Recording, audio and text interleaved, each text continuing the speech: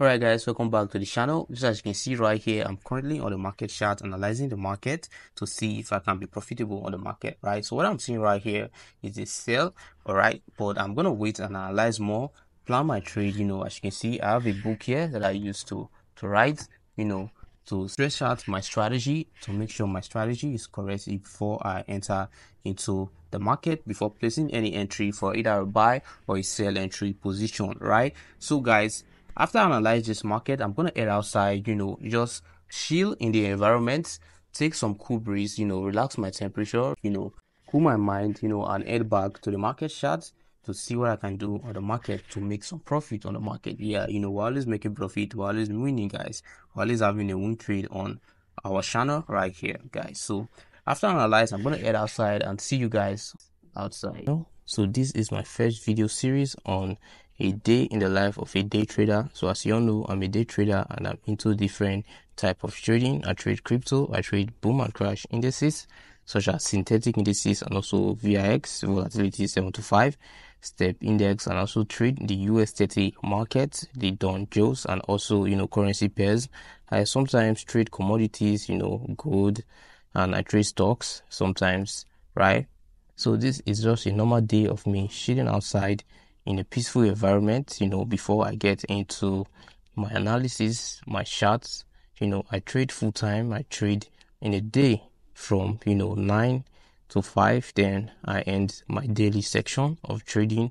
I don't trade in the night because in the night I like to relax my head, have a good sleep so that I can calm my head, so that when the next day reach, I'll be able to analyze the market chart properly, right? So that is what you need to do as a day trader. So here's a quick one here. So if you are trading, and on the market chart, and what you should do to become a good professional trader on your trading, what you need to do is to follow your analysis, follow your strategy, follow your trading plan. All right, you want to stick to one strategy at a time, and you want to stick to one currency pair at a time for you to trade your trading, right? So you don't want to be switching up and down. You're going to lose focus. And remember, when you're in a trade, you want to focus on the chart 247. If you place a trade, let your eye be on that market chart.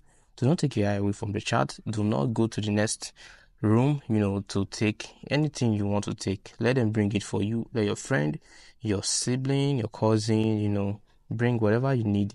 All you need to do is focus on the chart, the market chart, because if you take your eyes off the chart, anything can go wrong from the chart and you might end up having a bad day trade. All right, so I've been there, I've experienced it. That's why I'm telling you guys that focus on your chart, focus on your strategy, one strategy at a time. What you need to do is just better one particular currency pair, plan your strategy, analyze your trade properly for you to have a profitable trade on the market. And if you're trading, guys, always have your friends around, your friends who is a trader like you. So let's, for example, now you are a beginner trader, you don't want to be trading alone so that you don't get caught up with emotions, right? So whenever you're trading, and if you're a beginner trader, you end up losing a trade, you'll be so emotional on your trade, and trust me, you don't want to be so emotional on your trade. All right, let's say you place a trade and the trade didn't go the way you planned it to go. Then you start increasing your lot size, for you to make up that losses you have made from that trade, and you end up blowing all your accounts. So that's not the best way to go. Always have your friends around, even one friend, just to, take you through the process, you guys to be in the process, and you trade perfectly. All right, you want to enjoy your trading time, have fun trading, because trading is a boring job to do, because forex trading is a job, and it's kind of boring when you're doing it alone. So you want to have a friend who is a trader like you, who thinks like you, because only traders understand traders. You don't want to be with someone who is not trading. You don't want to be with someone who is not a trader like you. So only traders understand traders. So when you're trading, have your friends around, tell them, bro, this is how the chart is going.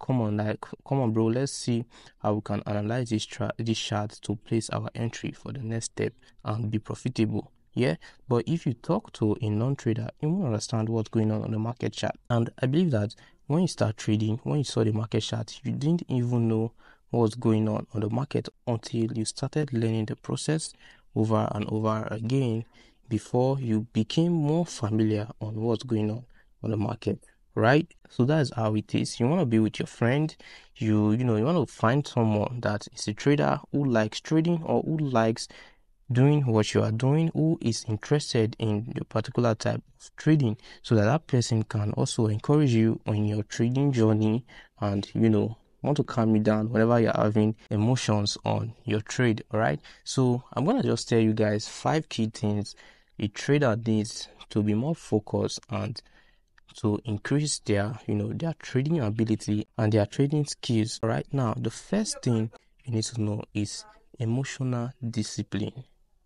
Yeah, you want to control your emotion.